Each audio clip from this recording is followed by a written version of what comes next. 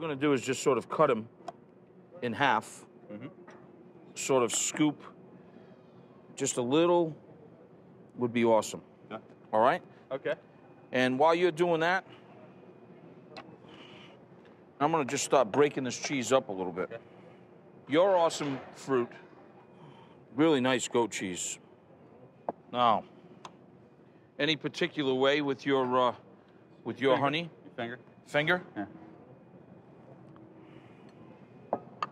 Look at that. Apple and peach blossom honey. Oh, Monk. Nice. Oh. Very, very delicate. I'm going to work some of this honey in here now. That's looking good. Isn't that looking good? It really does. Now what we'll do, just take a couple of really simple spoons like this. Sort of take the cheese right on your fruit like that. How long you cook that for? Not very long, because your fruit is so ripe.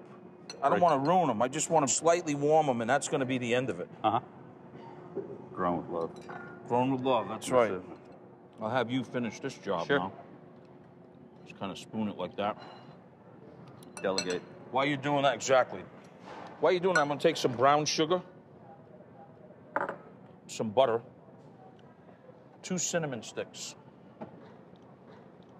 Begin to start caramelizing this a little bit, Mark.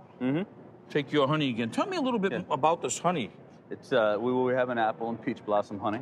Yep. And as you know, as orchardists, we rely a lot on pollination, the bees.